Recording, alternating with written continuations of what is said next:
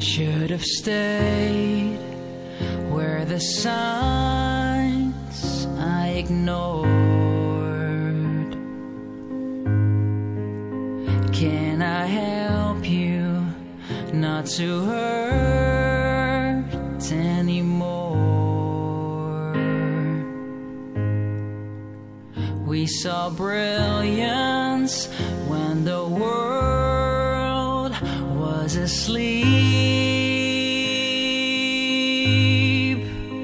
There are things that we can't have but can't keep. If they say, who cares if one more light goes out in the sky of a million stars? It flickers, flickers. Who cares when someone's time runs out? If a moment is all we are, we're quicker, quicker.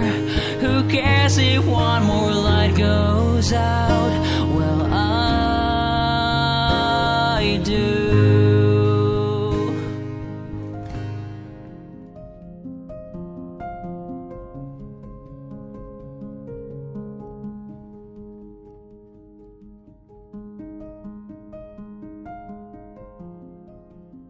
A while back I told Andreas Moss that if he ever needed an illustration for his Antinatalism magazine project, I'd be willing to help.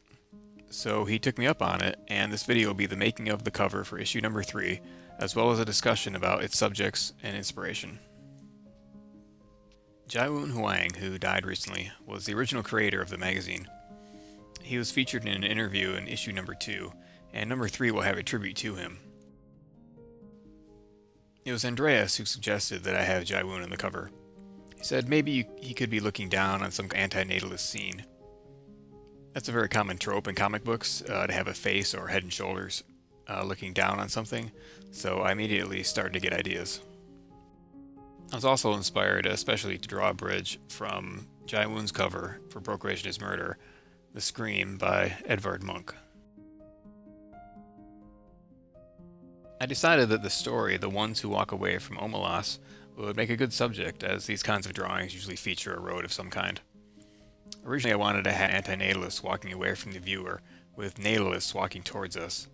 However, I realized that if I did that, I wouldn't be able to show the city of Omelas in the background, so I flipped it. By having the antinatalist popping a balloon, I could then have the family to look back at us so we could see everyone's faces. I'm not going to show the entire process of this illustration because then this video would be 3 hours long, even sped up. So I'll just be showing the very end of it. The pencil stage is always the longest.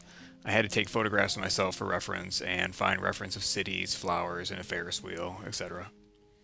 I used the white city of the Chicago Columbian Exposition as inspiration for Omelas, mixed with the modern Chicago skyline. The Ones Who Walk Away from Omelas is a short story by science fiction writer Ursula K. Le Guin. It was written in 1973 and has since become a way to introduce school children to utilitarian ethics. That's how I first read the story when I was a kid in school. It is interesting that the story is so widely taught, yet the adults who teach it don't really seem to be very influenced by it. Especially when you consider that it's about a scapegoat, and animals certainly fulfill that role in our modern society. It's a good metaphor for antinatalism, and that's why many of us talk about it. The gist of the story is that there's a utopia where all of the citizens' needs are taken care of. There's no stress, no work, no disease. However, the price for all of that comfort is that one child must be tortured, living in his or her own filth, with no love or attention. Everyone in the utopia knows that the child is there, and they learn to accept it. But a few never can accept it, and so instead of destroying the city by rescuing the child, they simply leave. So there are a lot of ways to interpret the story. You can look at it from the vegan perspective. We know that we cannot rescue the animals. It's simply impossible unless we had an army that could challenge the police and the armed forces. So all we can do is boycott and protest their torture.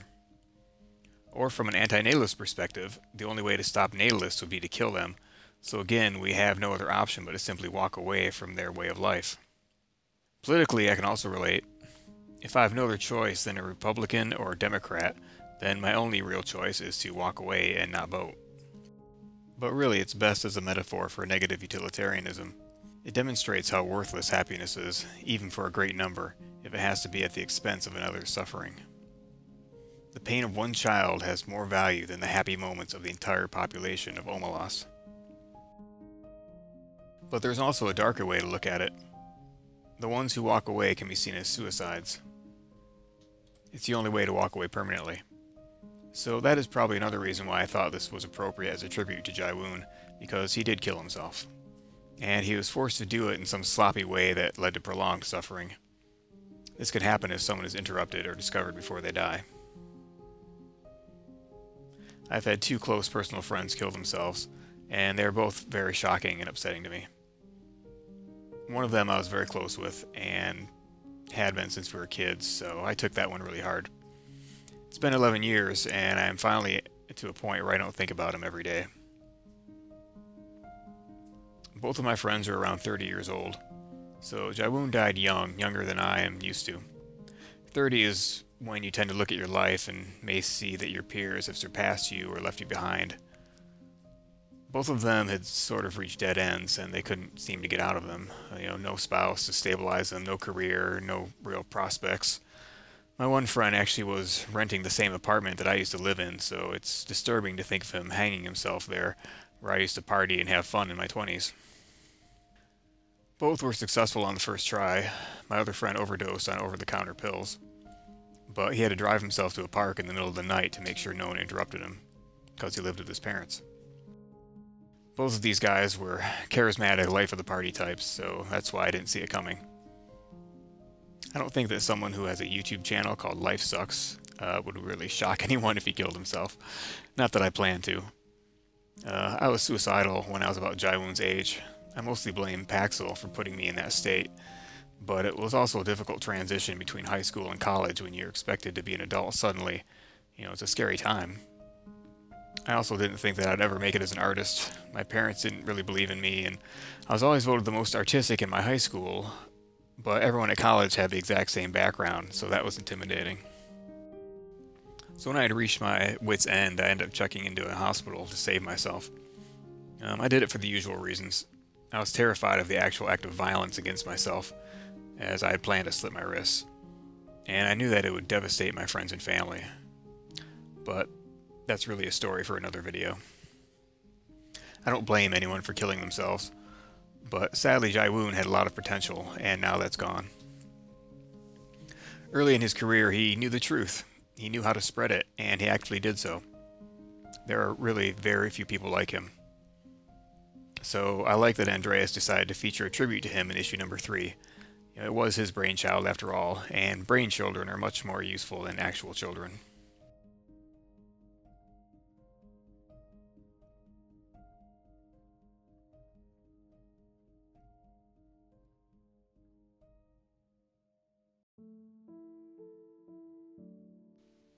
Jiwoon did an interview for issue number 2 that I'd like to talk about, because it was controversial even among antinatalists.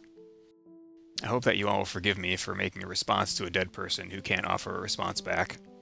But he brought up ideas that are worth discussing, and even when he was alive, I had planned on making a video about his final interview.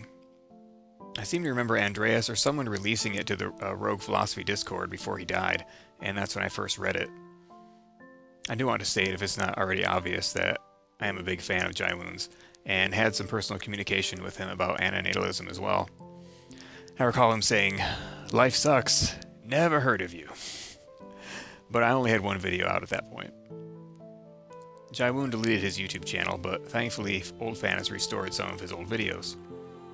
You can also read articles he left behind on his website, jiwoonhwang.org. Jiwoon's first controversial statement comes on page 25 of the magazine in answer to a question about philanthropical versus mythanthropical antinatalism. He says, and broken English grammar has been corrected by me, quote, "I do think that human procreation is a net positive from the negative utilitarian perspective. Brian Tomasik has calculated that the existence of one human for 1 year reduces 14 million insect suffering years. If we take into account wild animal suffering, human existence has been a net positive in reducing the amount of suffering on this planet," end quote. To analyze this statement, we first have to go over to Brian Tomasik's website, reducingsuffering.org. Notice that the site is called Reducing Suffering, not Eliminating Suffering. This is where transhumanists and antinatalists differ, even though we may both be negative utilitarians. The article that Jiwoon is referencing is titled The Importance of Insect Suffering. In his philosophic calculus, he mentions these statistics. Insects outnumber humans in population by about 1 billion to 1, and human neurons per organism outnumber insect neurons per organism by only about 1 million to 1. So by doing the math, he comes up with the conclusion that insect suffering should take priority over vertebrate suffering because of the massive number of invertebrate organisms. Yet to me, this calculus is too simplistic and ignores the atrocity that is human procreation and the industrialized birth and torture of animal slaves. Where we agree is 1. Preventing insect birth is good, and 2. Removing a habitat is a way to prevent birth. I agree. But now comes the difficult part, justifying not only human birth, but Jiwoon and Tomasik also justify carnism as a means to an end.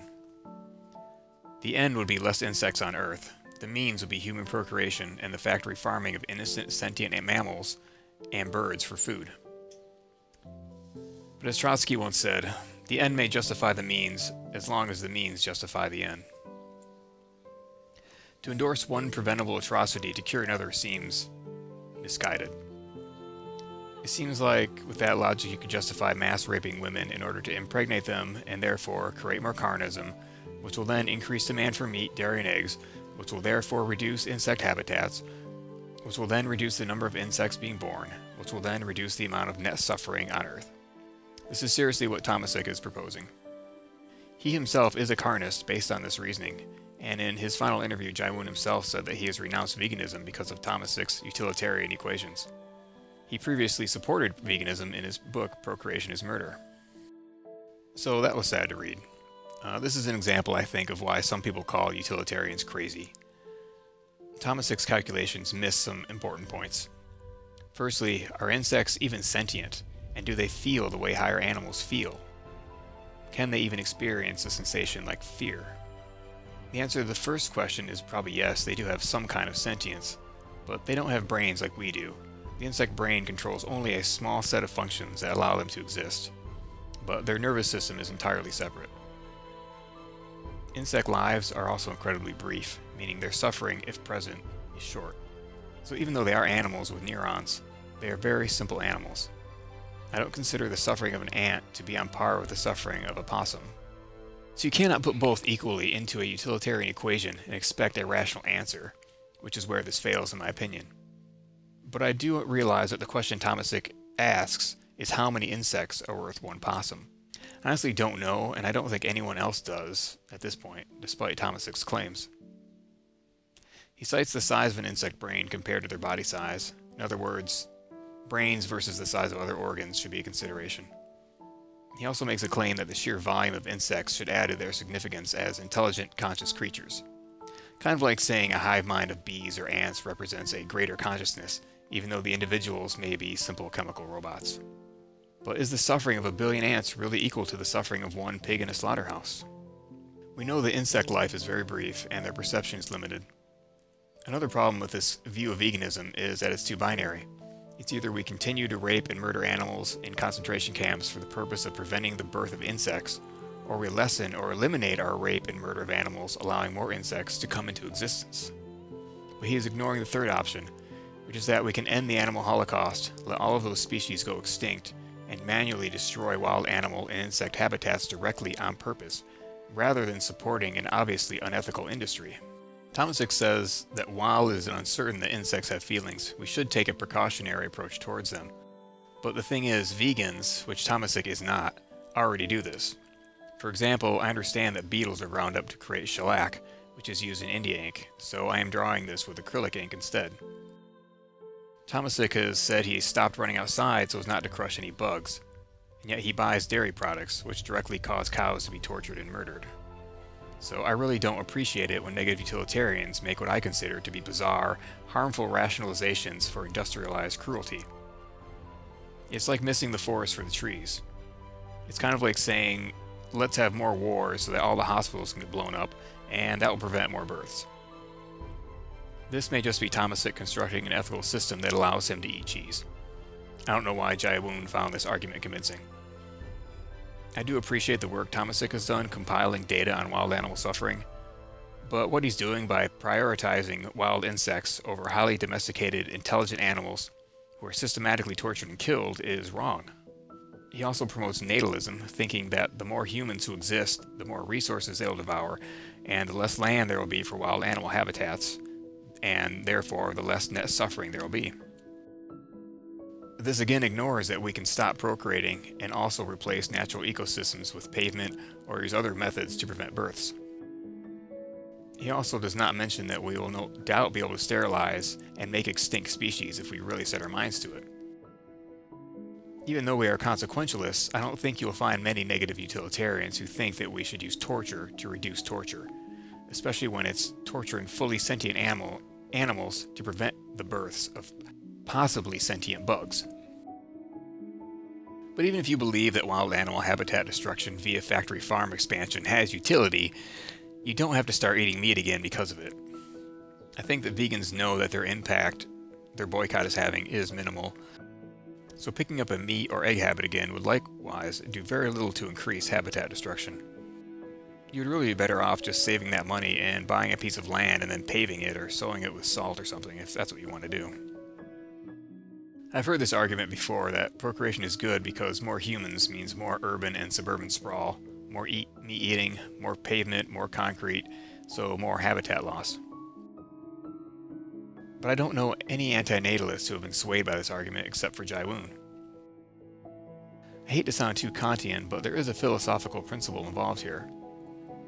We are in principle against procreation because it's a preventable harm. Procreation should not be used as a means to an end unless the end is undeniably worth it. As I will discuss shortly, the story of the ones who walk away from Omelas makes it clear that it's not okay to make someone into a scapegoat just to help a majority. It's not acceptable policy when we can do better without sacrificing our well thought out principles. It's like the proverb, 2 wrongs don't make a right. Yes, I could start poisoning pregnant women, but that would have negative effects for society as well if that became a precedent. While it is true that some stupid vegans ignore and are indifferent to wild animal suffering, many of them are not. The reason they prioritize domesticated animal suffering is because their abuse is an obviously criminal act. The same goes for antinatalists and procreation. Just like Jiwoon says in his book, if age of consent laws aimed at pedophiles were applied to parents who torture children for their own entertainment, then it would have to be a crime. The factory farms are just the low-hanging fruit, and I don't see a problem with prioritizing them because it's so easy to stop it. It's one of the most preventable forms of torture, just like procreation. You can just find a different hobby. It doesn't require effective, or should I say ineffective, altruism. It just requires a change in habits. Altruists and transhumanists think that they can fix something that's irreparably broken. They think that life is something more than sentient shit. It's nothing but waste. So what do you do with waste? You flush it. You get rid of it. Otherwise it's going to stink up the place. You don't flush half of it and then pat yourself on the back. Reducing suffering is like making a sewer system that only works half the time. It's worthless. It's not efficient. It's just as broken as the problem itself. Jiwoon does mention in the interview that he is still an antinatalist, unlike Tomasik, but his only objection to transhumanism is that it ignores the inevitable heat death of the universe. I think that's the least of a transhumanist's concerns. Life on Earth will be wiped out long before that ever happens. Transhumanists simply cannot justify birth when there is no need to create more need. The harm of not coming into existence is nil. But I understand that Jiwoon was a very young man and he was still exploring different philosophies. If he had lived, he may well have found his way back to veganism and to the Efilist version of negative utilitarianism. For me, everything I've experienced in life has led me to this philosophy and confirmed it over and over again. Like when I was a kid, my brother was too hyper to take along and my dad never wanted to go, so my mom would just take me to nursing homes to visit first my grandfather and then my grandmother. I used to think that maybe that end was the exception. Maybe that wasn't how it always turns out. But now that I've seen my parents and others go through it, I realize that suffering and indignity is the norm. There is no positive in life. even a life of pleasure that justifies bringing it into existence.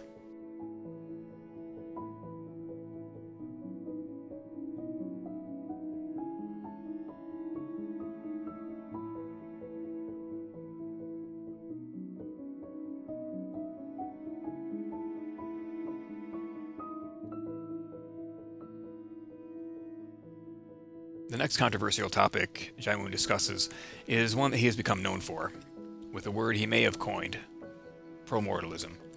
The idea that if life is suffering, then it is better to die early rather than to die later. I would not be shocked if this philosophy in part led to his act of self-destruction. He uses Benatar's axiological asymmetry to justify his view. It does make sense when one only considers an individual's asymmetrical experience of pain being a greater value than an individual's experience of pleasure. He states that Benatar is also guilty of the Pollyannism or the optimism delusion used by natalists to justify procreation, except he is doing it to justify continuing to exist. It's the duration of suffering that is playing the important part in Jiwoon's calculation.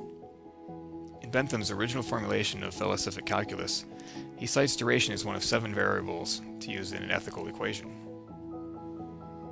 I have corrected the variables to reflect the more accurate negative version of utilitarianism that prioritizes pain over pleasure, which is simply the absence of pain.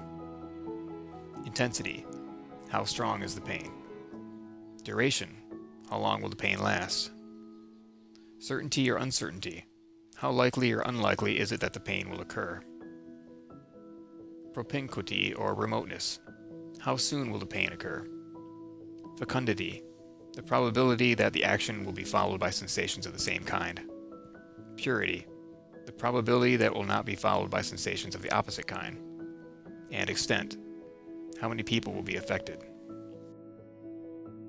The best opposing argument to promortalism comes from Benatar himself in the book The Human Predicament, where he concludes that death is a harm, best to be avoided if possible. I agree with the argument laid out in that book. When we come into existence, we really are stuck between a rock and a hard place. Jiwoon simplifies life too much in his promortalism argument by concluding that suicide is the solution. One fact that Benatar brings up is that death amounts to complete annihilation. All of the dead person's accumulated knowledge, memories, values, and activism potential are wiped out forever. If a person's life had any positive value, then that value is lost for good, with no way to get it back. That is primarily why Jiwoon's suicide can be seen to have negative utility. He was having a positive influence on the world through his philosophy and activism. Benatar also talks about the deprivation account of the badness of death. That is, the destruction of any future good he could have accomplished. Benatar goes on to say that suicide does not solve the human predicament, it only ends it for one individual. As Mendham would say, a new Jiwoon Hwang is being brought into existence every second. His death did nothing to prevent this, but his continued antinatalist activism would have. The works he left behind certainly will as well.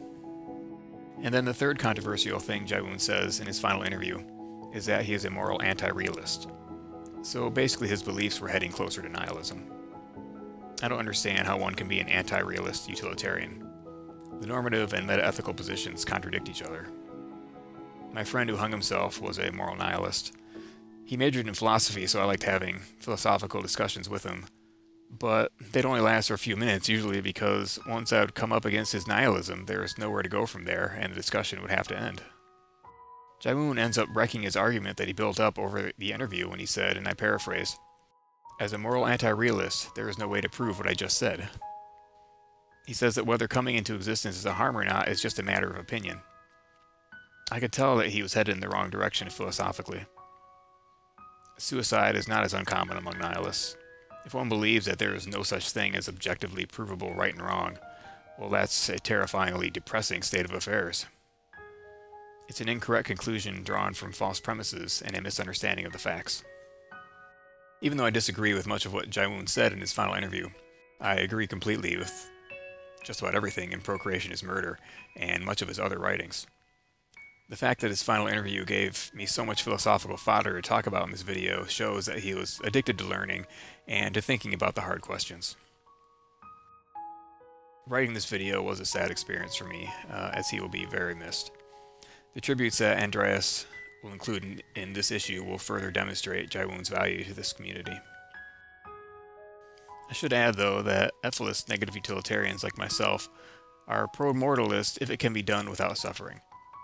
Killing all life at once would violate the consent of those who are interested in continuing their lives, but if a scenario like in the movie Avengers Infinity War were possible, it's also known as the red button scenario, I would be obligated to push it. The amount of suffering that would be prevented would simply be too much to ignore. However, seeing how this is unlikely, we should focus on preventing new organisms from coming into existence, as that would guarantee less harm being done.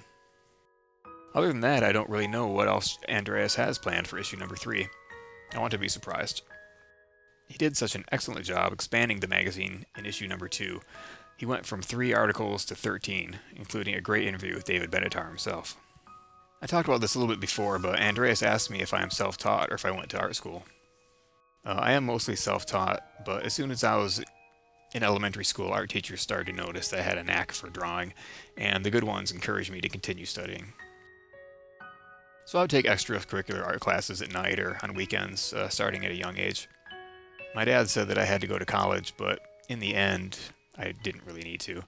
For what I do now as a living computer animation, I am entirely self-taught. Most of the professionals I work with went to expensive art schools, and they are still paying for them 20 years later. My parents were good at saving, so I learned from them to be frugal. I paid for my education with about 1/10 of the cost of some of my colleagues. By the time I graduated, it was all paid off. I worked part-time all through school and lived at home. I went to the local community college to get an associate's degree, so those credits would then transfer to the local university, and I would save a lot of money that way. And honestly, the teachers at the community college were way better than the ones I ended up paying more for at the university. In fact, I was so disappointed by the art program that I dropped out and changed my major to literature. I'm a writer as well and decided that I'd focus on that instead. But in the end, I realized that art is what I was more comfortable doing, and I swung back that way and kept practicing and learning. College was really just a waste of time and a lot of stress for nothing. It's basically just doing high school all over again. I have worked with competent artists who never went to any higher education at all. But Philosophy 101 did introduce me to Schopenhauer, and I learned a few other useful things, so maybe it wasn't a complete waste. But just to compare, I looked up tuition costs for the Detroit Art School that I decided I couldn't afford back then, and it's $1,500 per credit hour. Now that is after 20 years of inflation, but I paid around $100 a credit hour back in the mid-90s, so that's 15 times cheaper. If anyone out there wants to get into drawing, I would highly suggest getting a copy of Figure Drawing for All It's Worth by Andrew Loomis. Just go through every lesson and draw daily. Ask other artists online to critique your work. I was so disappointed in my college professors. They would just set up a still life or sometimes a nude model and just say, draw it. I received very little quality criticism or instruction. Going into fine art was a mistake. They're trying to prepare students to become gallery artists, a career that's more unlikely than becoming a professional actor. Commercial art is what I should have gone into, but that would have required an expensive art school, and it's easy enough to just learn on your own if you want it bad enough. Digital art was just in the beginning back then, so there weren't many schools that even taught it. In my original sketches, I had a mother and child walking into Omelas, and a male walking away. But I was afraid that it might look like a father was abandoning his family, so I added a father. I also didn't want Antinatalists to accuse me of woman-shaming. It does take a man and a woman to produce a child, and she is right that women are unfairly given the majority of the blame. So then I had to decide who the one walking away was going to be, and decided to make him look like Kirk Neville, also known as DerivedEnergy, one of the original YouTube antinatalists. He was promoting Benatar right from the beginning, and he helped popularize the term antinatalism. He also committed suicide, although his circumstances were different than Jiwoon's. If you don't know the backstory, Kirk was an English teacher and he taught all over the world. It's really depressing to watch his video where he talks excitedly about going to Indonesia to teach. He thought it was just going to be another adventure, but it ended up costing him his life. I show him using a cigarette to pop the mother's balloons. I don't know if he smoked tobacco, but we know that he liked cannabis cigarettes because that's what got him killed in the end. He was obviously set up by an informant who sold him a couple of doobies, and as soon as he lit one up, the police crashed in his door and arrested him. Indonesia has some of the strictest anti-drug laws in the world. If you're from Australia, then you've probably heard of the Bali Nine. It was 9 young Australians who wanted to earn a quick buck by bringing back some heroin from Indonesia, and they got busted at the airport. So they weren't even bringing drugs in, they were taking them out. But some of them still received the death penalty. And the death penalty in Indonesia is usually a firing squad. It made international news because it was such an injustice, and even the Australian Prime Minister pleaded for their release. So they could be tried in Australia, but they didn't listen and killed them anyways. Likewise with Kirk, I know that Old Fan really did everything she could to bring awareness to his situation, but there was nothing that could be done. Chris Parnell is another famous case. He was an Australian who went to Bali for a vacation, and he was there for less than 12 hours when he got his door kicked in and he was arrested. He didn't even do anything. The whole point of his arrest was because the cops wanted to pressure him into signing over his traveler's checks. Indonesia has one of the most corrupt and brutal prison systems in the world. So Kirk seemed to realize that he wasn't going to be getting his freedom anytime soon. Chris Parnell talks about what it's like inside the prisons and hospitals there, and it's nightmarish. I would also find it extremely hard to go on living if I was in that situation. Some of my greatest wishes are for things that are completely impossible to accomplish. Like I would like to go back in time to someone's greatest need and give them comfort. I'd like to magically appear in Kirk's prison cell and mercifully give him a suicide pill that would make him fall asleep, so he wouldn't have to live his final moments in agonizing pain and suffering. He went over there to help these people to become more civilized. He went there to educate them, to help them. And what did they do to him for that? They arranged for an informant to sell him a minuscule amount of cannabis, a harmless herb, setting him up for arrest and imprisonment as a drug offender. He received a sentence of 12 years in prison, a punishment not much lighter than that which was given to some of the Bali Nine, and they were smuggling 18 pounds of heroin. DerivedEnergy had been to over 20 countries in his life and survived. It wasn't until he went to Indonesia that he ran into trouble. Needless to say, I'll never set foot there, which won't be difficult as it's on the other side of the planet, but also I don't have the wanderlust that Kirk did. I'm totally fine with staying in the United States until I die. I would like to visit the old world someday, but I won't regret it if I don't. 1 million people were murdered in purges in Indonesia in the mid-60s. I don't really know why any sane person would want to travel or work there. The only other news I've heard from Indonesia recently was that there was an Indonesian comic book artist named Adrian Syaf. He was a Muslim, as most people in Indonesia are, and he was famously fired from Marvel Comics for sketching in little anti-Semitic and anti-Christian messages into his artwork. They're mostly references to Quran verses, so most Westerners didn't even notice, but people on Reddit and Facebook did. Jiwoon seemed to have more in common philosophically with DerivedEnergy than with Mendham or myself. They both appear to have been anti-realists, in that they did not believe in objective morality. As Jiwoon said in Procreation is Murder, the way we die, including suicide, is the result of natalism. Like DerivedEnergy's wanderlust, whether it was primarily from nature or nurture, it was still the fault of his parents, either for his genetics or just the place and time he was born into and the experiences that followed. I guess I am lucky, or fortunate, that I never had wanderlust. I have no interest in seeing Bali or Japan or Saudi Arabia, countries that happen to have the most draconian anti-drug laws. I have a hard enough time understanding and obeying the laws in this country. I've been able to legally grow and use cannabis for about 10 years, ever since I got a doctor's prescription for it. So the fact that a good man died over a medicinal herb that I can use without fear of losing my freedom is sickening beyond belief.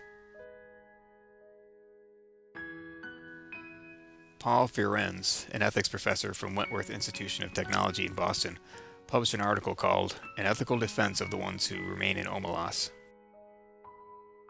He says, the ones who walk away from Omelas are not necessarily bad people. In rejecting the suffering of the child, they show sympathy towards the suffering. However, one can easily imagine those who walk away being self-satisfied in the way that many who stand on principle look down upon those who compromise with brute reality. At least my happiness is no longer at the child's expense, they might say. It is my own doing. This just shows how differently people can interpret the story. This academic sees the ones who walk away as suicides, essentially. They check out forever, removing the chances that they could ever change anything. whereas I see the story as an allegory for protest. The ones who leave represent those who refuse to cooperate or be a part of a cruel system. Abstaining from voting is another example. Both political parties in this country are pro-war, so the only course of action left to me is to walk away and not vote at all. This professor's criticism almost seems to be a way to slam vegans or people with principles. This writer faults the ones who walk away in the same manner as David Pearce, the transhumanist philosopher who wrote a piece on Quora.com about the story. In fact, Jiwoon Hwang and Tomasik also made comments to the question, what are the main differences between the antinatalism, Efilism community and the negative utilitarian, suffering-focused ethics wing of the effective altruism community? Pearce and Tomasik use the opportunity to bash antinatalism as radical. Pearce makes the same mistake Firenze does, and that is accusing those who walk away from Omelas of being quitters. Staying in the city and playing along with the conformists doesn't accomplish anything. They would campaign to give the child a few more droplets of water or a slightly saltier bread to eat, and they'd be satisfied with that. And here is Pearce accusing Efilis of being radical for not wanting to play that stupid game.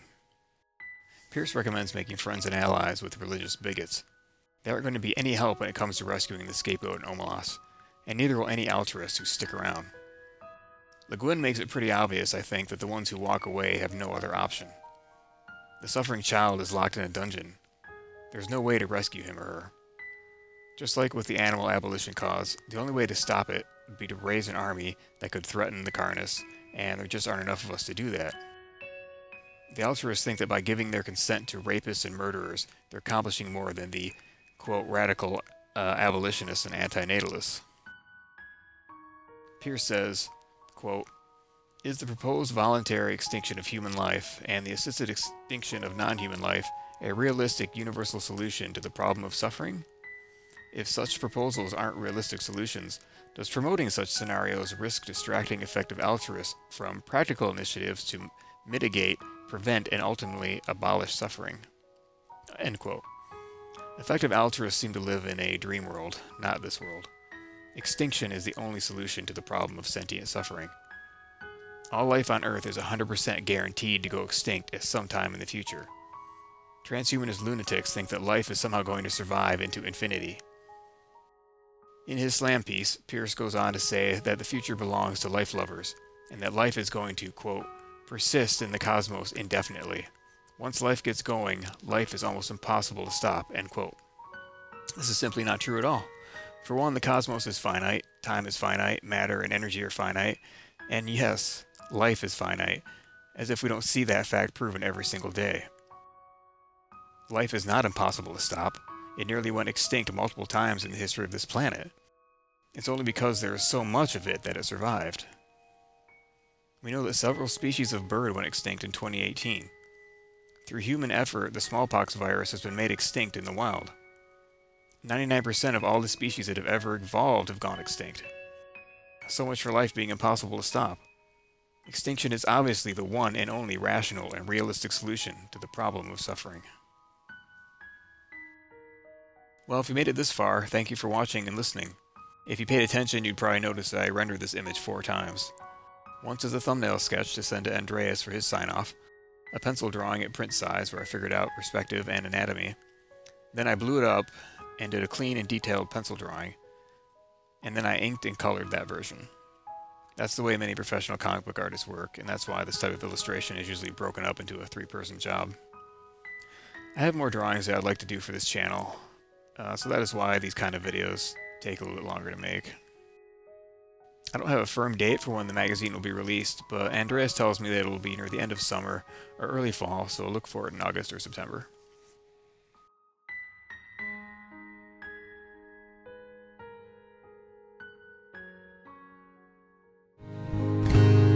Who cares if one more light goes out in the sky of a million stars? It flickers, flickers. Who cares when someone's time runs out? In a moment, that's all we are.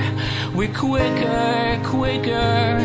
Who cares if one more light goes out? When light